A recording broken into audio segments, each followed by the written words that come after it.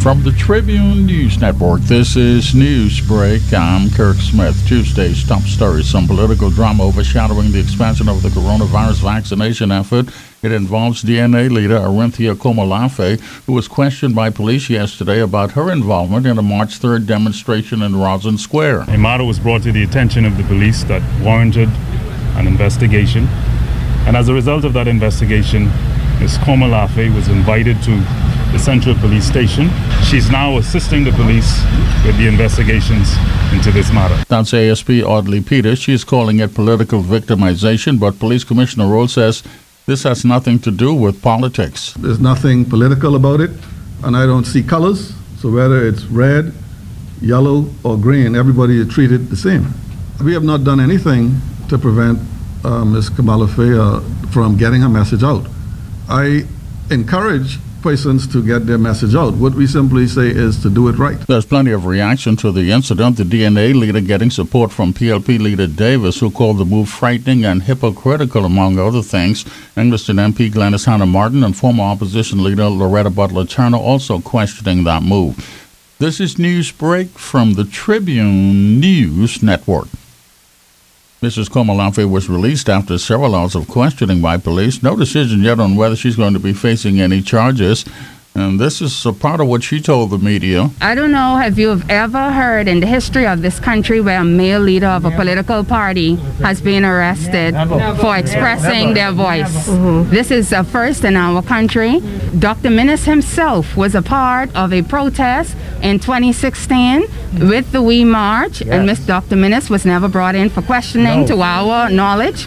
He was also a part of the protest on Paradise Island where there was actually destruction to property, and to our recollection, Dr. Minnis was not brought in for questioning. The coronavirus vaccination effort continues. Defense Force Commodore King among those getting his shot yesterday, and another center opens here in the capital today. The case numbers going down again after that concerning spike reported over the weekend.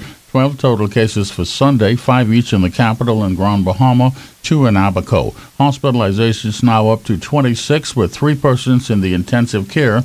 Healthcare officials are concerned about that. Police looking into another murder, number 28 for the year. A man identified as Carlos Brown shot and killed at his home on Wilson Tract here in the capital yesterday morning. Details of the day's top stories in the Tribune newspaper on the streets first thing in the morning. Stay up to date online at Tribune242.com.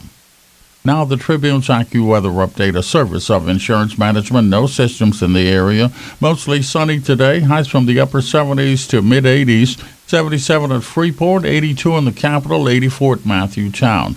No marine advisories. Winds 5 to 10 knots. The sea's 1 to 3 feet. Next tide is a low around 10 this morning. Next high about 4 this afternoon. Turning partly cloudy tonight. Lows from the upper 60s to mid-70s. For complete weather information, check the Tribune's weather page. For your insurance needs, call Insurance Management. They offer a wide range of insurance products. Give them a call today for all of your insurance needs. With more than 40 years in business, nobody does it better than Insurance Management. Read the Tribune's women's section every Tuesday for interviews, special features, and insightful commentary. It's the voice of women across the island. Strong, sassy, and sharp. The Tribune, the people's paper, biggest and best. Tuesday's world news headlines: another major gun violence incident in the U.S. Just days after 8 people were shot and killed in Atlanta, a gunman opened fire at a mall in Boulder, Colorado, killed 10 persons, including a police officer. There is a suspect in custody. Weather's making news. Major flooding in southeastern Australia.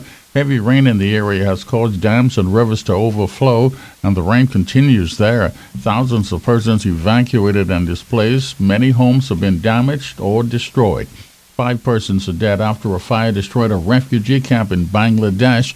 Thousands of refugees have been displaced. Tribune's gas tracker prices for Tuesday: Shell $4.52, Esso $4.52, Rubis $4.52 per gallon in the capital.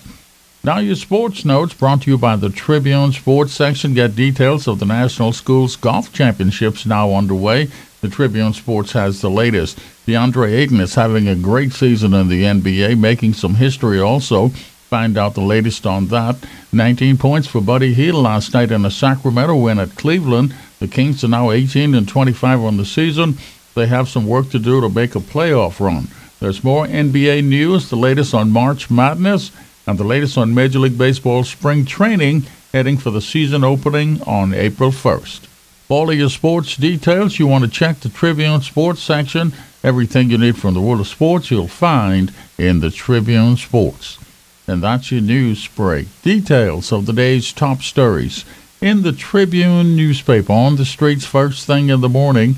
Stay up to date online all day at Tribune242.com.